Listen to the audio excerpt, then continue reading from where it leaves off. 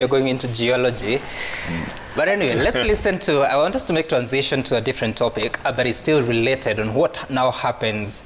And allow me to embrace that term of earthquakes and talk about the political tremors of 2022.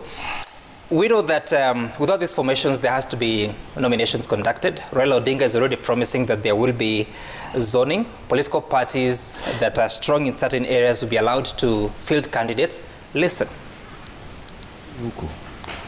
Tutakubaliana na hao vile sisi tutafanya. Eneo zingine itakuwa ni ya ODM peke yake.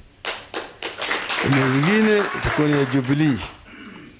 Ingine tutafanya mchujo pamoja, alafu tunakubaliana kama ODM imepita ni ODM. Wa Jubilee wote watapigia huyo wa ODM. Kama ni Jubilee na hivyo hivyo. Sawa sawa? Tunataka tuwe na ma MCAs wengi, tushike ma county assemblies zote. Nataka kuwe na wabunge wengi kabisa katika bunge la kitaifa, na maseneta na magavana, ndio tunaweza kutawala sawa sawa. Tumeelewana vizuri? All right, so he's talking about political zoning, but what does William Ruto think about how to do nominations within coalitions or alliances? Listen to something he said towards the end of December last year. You know, ile mambo ambayo siwezi kukubali ni kwamba nikuwe na urafiki na wewe alafu uniambie hapa uwezi kuendesha mambo ya chama ya UDA. Ati uende tuweke mpaka. Ati kona hii ni chama yangu, wewe. UDA is a national party. Ni chama ya kitaifa. Hata wakati mimi naongea na Musalia Mudavadi, vile namuuliza, in that same meeting mimi natangaza na promote chama ya UDA pale Mbale outside Musalia's house. Mimi nawaambia watu chama ambayo itatengeneza serikali kwa mapenzi ya Mungu, na mimi na warai muingie kwa chama ni chama ya UDA. Ujasikia nikienda kumwambia ati waingie kwa chama ya ANC ati ndio wakuje UDA, hapana. All right, so this has to be a headache for political parties and coalitions. I don't know why you're laughing, Honorable Mbui. Do you want to tell us why? I'm laughing because you just said that was in December, and the Deputy President was talking about Musalia, and I mean the signs were always there. And Wiper didn't see it. No, you know, we trusted Musalia because he came up with this slogan, "Who can you trust?" So we thought he can be trusted. Well, okay, all right. Honorable Kositanyi. So here we are. Dr. Chris Omalo, your mic is hot. Okay, Honorable Kositanyi, so the Deputy President said that towards the end of December. Now, what do you do? Because now in that situation, you have partners, and they would say they have their strong bases probably in Western Kenya. How then do you go into the August election? I think the Deputy President has been quite clear there, that even as he speaks with other friendly partners, he still advocates for his party, UDA. And I think what we are going to do going forward is we're going to encourage competition. We're going to allow all political parties with our friends to field candidates wherever they feel like fielding candidates, the same way we as UDA are going to have candidates in every constituency, every ward, every county, for every gubernatorial seat in every county. And the people will make a decision. It is just that now that once after the elections and the results are out, we shall now team up with whoever has been elected from Fort Kenya and whoever has been elected from UDA, whoever has been elected from ANC and from government. But we have never said that you should fold your political party. Yes, market your political party, I will market mine, the people of Kenya will decide. And I've just seen Raila Odinga speak there about wanting to have majority of MCAs, majority of MPs, majority of in the elections. Jubilee had that absolute majority. Absolute. From the county assemblies, the national parliament, the Senate, and even the coalition of governors. But what did they do with it? They squandered it. They squandered it, and now Jubilee has become, though Kainan here is saying they're a political party, but if it was right in parliament, they're insignificant. were it not for ODM to cover them and Wiper to cover them, and Jubilee is even smaller than Wiper now in Parliament in real terms. But that is history. So you know that is not true. It is true. I take in Wiper has more members in Parliament than Jubilee, if we were to speak, if we were so to speak. I'm a member of Jubilee, but I don't subscribe to Jubilee because Jubilee has lacked direction. It has lost the leadership. I think I'll take that as an assignment to ascertain whether what you're saying is true, is factual.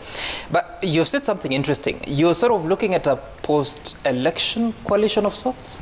Because we are in a competition, there is no way that we are going to allow that we shall shelve the UDA ambitions here because there is another political party. We're going to have a healthy democracy. Chris Wamalwa is running for, Dr. Chris Wamalwa is running for governor in Trans Nzoia County. Should UDA decide to field a candidate, Chris Wamalwa will have a candidate from a coalition competing.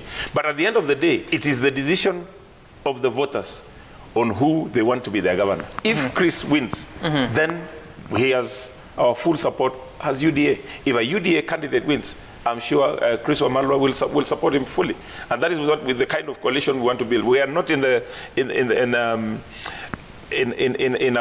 pact whereby we want to submerge and kill other political parties, because we respect that line of democracy. All right, Dr. Chris Wamalwa, does that work for you? Because you've been in coalitions where all of you have fielded candidates and ended up losing seats to the rival political party because you end up splitting the votes. In politics, there's that aspect of cannibalization. And as we move forward with our new partners and other like-minded, of course, it is true what Honorable Koistania said. And we also use research. First priority is consensus building. Within a political party or within a coalition? No, within our partners. I'm talking about partners, when we're with partners. But he just said that you go to the election to the end. Absolutely. You just listen. I've not finalized. Do more of listening, my brother. What I'm saying is this.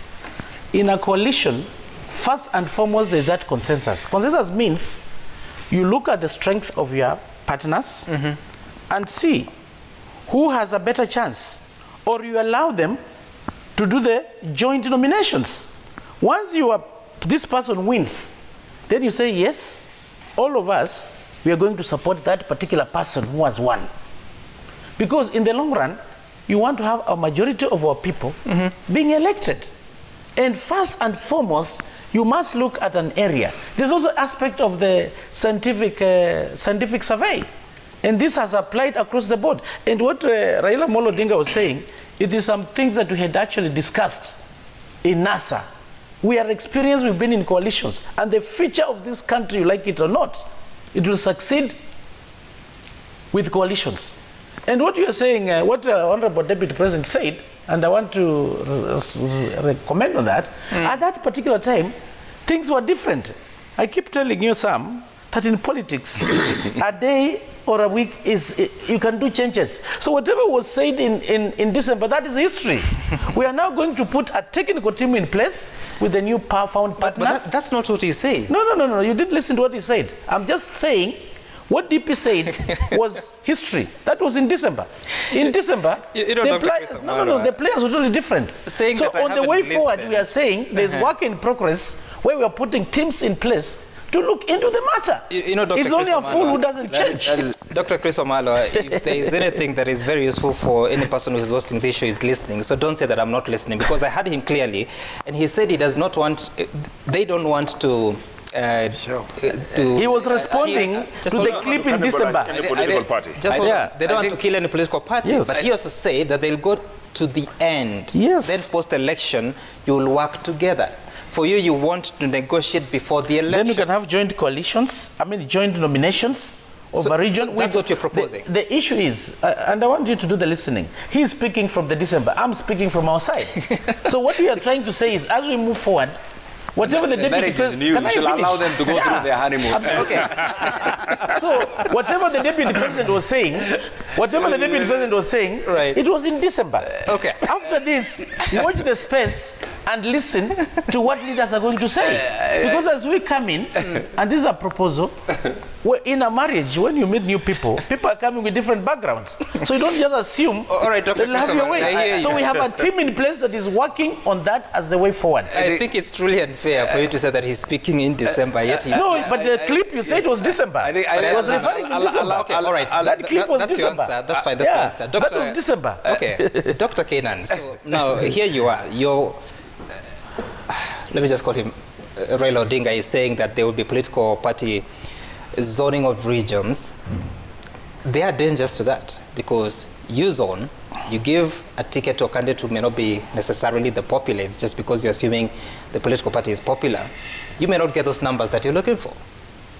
How do you deal with that? First, you know, I see you have put so many difficult questions to my friend, Dr. Chris, my good friend, and no, they're not difficult. I've answered them. Costani. I think you should allow them to experience, the honeymoon, and the marriage might not last after the honeymoon. So just allow them to go through. Having said this, the political parties operate within a law. There's a law. There's the IBC regulations. Parties have already submitted their own nomination rules. But once, and sometimes it's not good to speculate. Once I am already persuaded that the political amendment will go through and it will be accepted to operate. Once that's done, again there will be an opportunity for coalitions actually to formulate their own rules and submit the same to. So the opportunity will be, there will be coalition rules, there will be individual party rules. All these will be submitted to IEBC. Now it will be up to the leadership. And sometimes it's good for my friends to understand the political chemistry of their political leaders. A time will come. My friend Kositani here is going to be the governor of Eldoret. Usengishu. And I'm sure he has other formidable competitors. Don't be surprised tomorrow. Calip is seasoned, and I feel one of the key pastors in UDA will change positions because of the circumstances. That's what my friend here is alluding to. Because of the dynamics.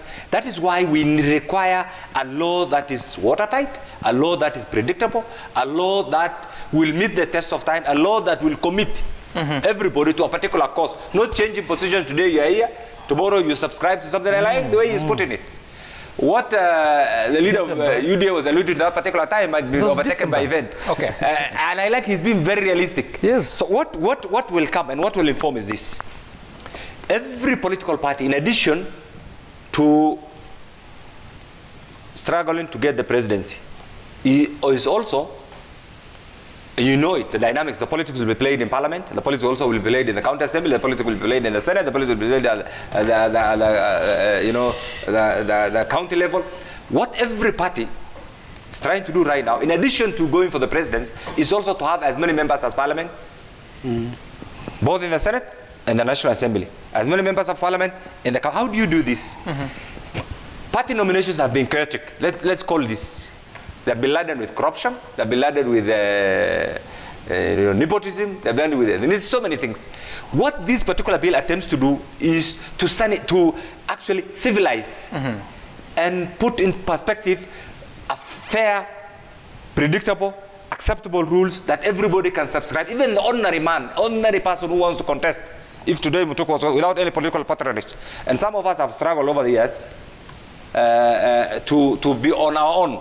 And be self-made politicians. We have test tube politicians, and self-made politicians. So for those of us who are self-made politicians, let me say this, I'll advise my friends here.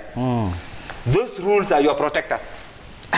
Those rules are the only rules that will protect you. Did you just call them test tube politicians? No, I'm saying they are test tube politicians outside. Test tube politicians meaning outside. We are proven here. Yes, test tube politicians means you are picked. Take, for example, I'll say this.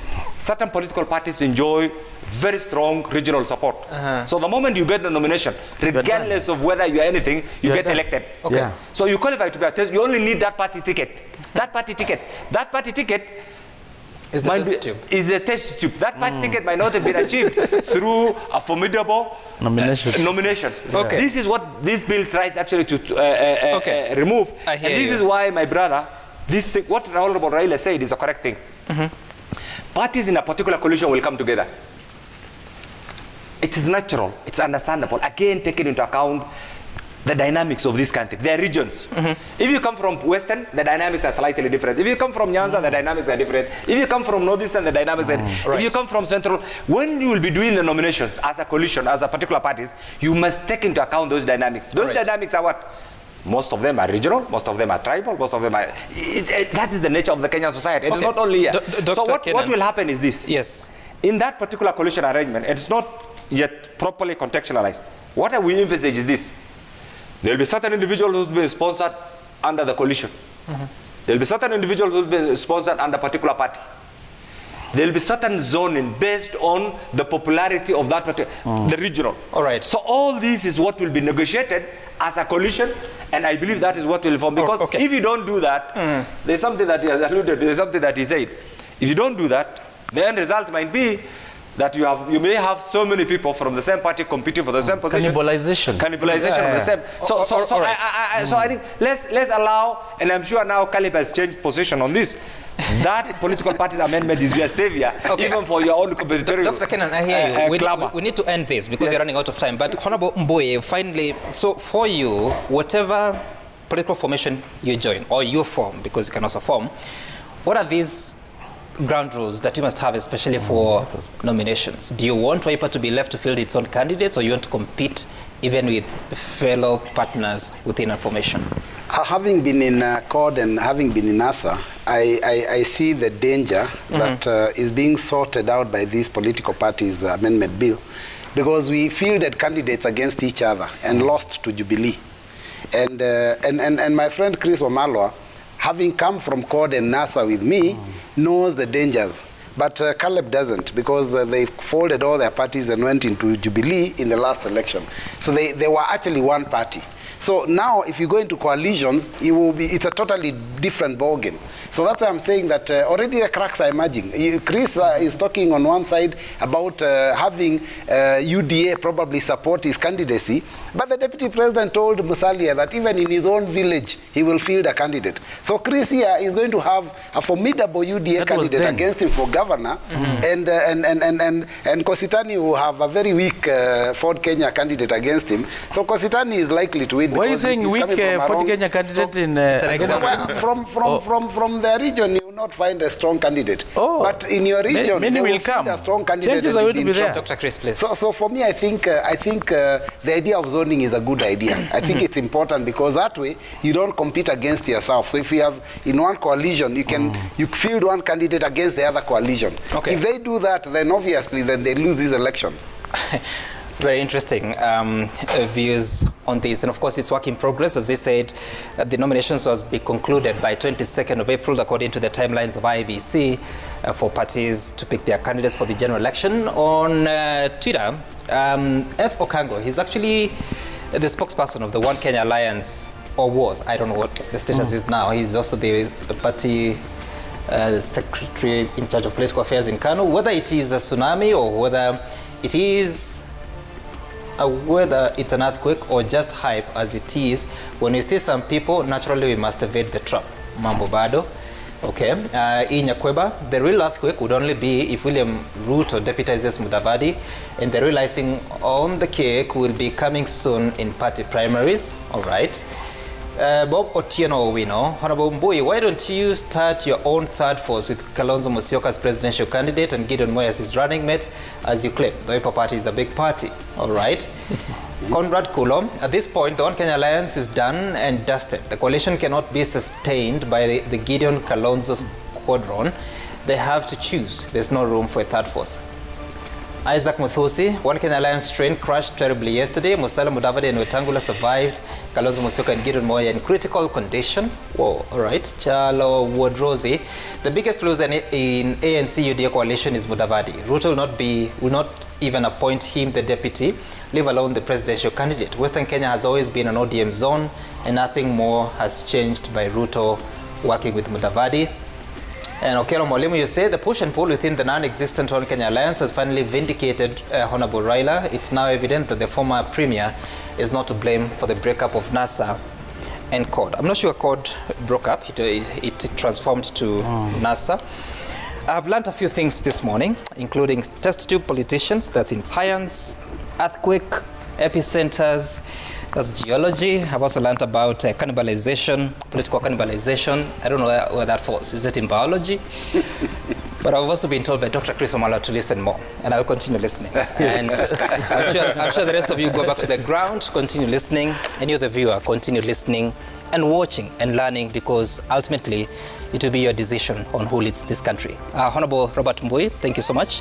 Caleb Kositanyi, thank you for coming. Honorable Dr. Eden Kenan and Dr. Chris Omala, thank you all for your time, and I wish you all the best, all right? We'll see you again tomorrow. Up next is Sporty Monday. They'll come and tell you where we are.